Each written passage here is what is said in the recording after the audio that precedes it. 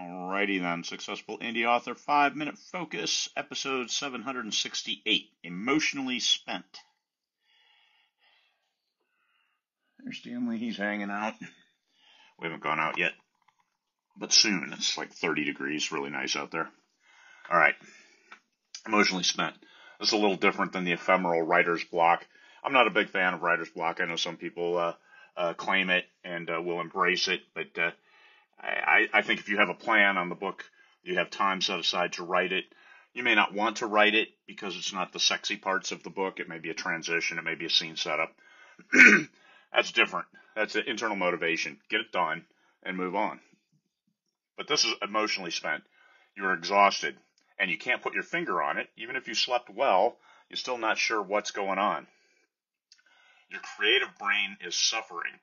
And I ran through this last week, just things dragging me down, all of the nitnoid details. I like having a list of things I need to do each day. And, oh, by the way, here's 20 extra things that you need to do, and your tractor isn't starting. So now you have to organize that and get it to the shop to get fixed. And all different kinds of things came up, and I was exhausted. So it took me 2 days of not writing anything in order to knock down a bunch of other stuff on my list and get back to where I was. Do you know what stresses me out? Having stuff to do and not doing it. So I rest, but in little snippets. And sometimes my rest involves doing all those little things on the list to knock them off the list and get it back into a position where I can focus on what I need to focus on, which is writing a book. You got to have that creative brain engaged. It's not unlike depression, but it's easier to get past because this is your emotional well-being. You could get over it in hours, you could get over it in a couple days, but here's the ticker on that. The longer you put it off, the longer you fight through it, the longer it will take to recover from. So if you start feeling it, you can maybe fight through it, especially if you can get some things done. That in itself is exhilarating, and you can move on.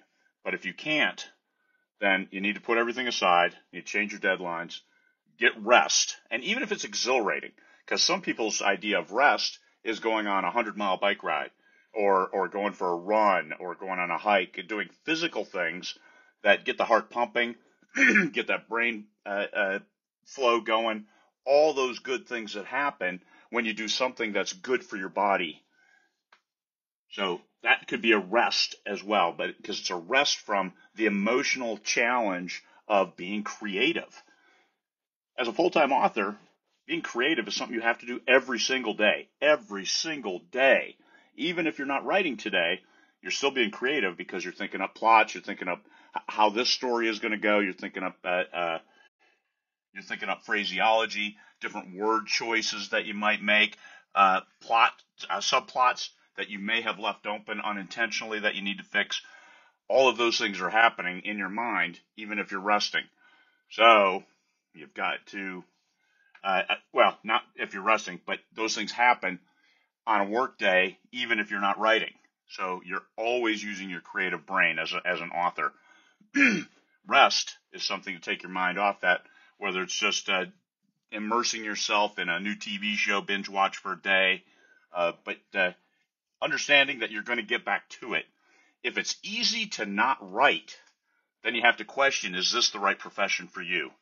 If every day gets easier and easier to not write, then maybe writing isn't good for you. Maybe writing isn't right. But most authors I know, as it goes on, are like, geez, I really got to get back to jamming those words. The story has to get out. Those are your authors. Those are the people who will get through any kind of emotional turmoil, but the longer you take, all you're going to do is give yourself some punishment. If you're emotionally spent and you keep trying to force through it, you're punishing yourself for getting words. And that's what your body will remember, is that I'm being punished for writing. You don't want to ever be punished for writing. So the longer you fight it, the longer you'll be offline and not doing what you profess to love to do, which is write and tell stories. Yes, you have to do the other stuff, the business stuff, the marketing stuff, but 50% of your day is still should be writing, because you're the talent. You've got to make the talent, you've got to treat the talent well and let it create. And don't let all that other stuff wear you down. But if it does, make sure you rest that you need, whether it's doing something exhilarating or just not writing. Not writing shouldn't be easy, but sometimes it's necessary, and you have to take care of the talent. So emotionally spent, if you're emotionally spent, and you'll know it because you're just going to sit there like a lump. You're not clinically depressed. You're just sitting there like a lump, thinking, oh my God, I'm not doing anything. Sometimes that is the answer. Go do nothing. Go out in the living room and do nothing, and you might see it could work wonders for you. Peace, fellow humans.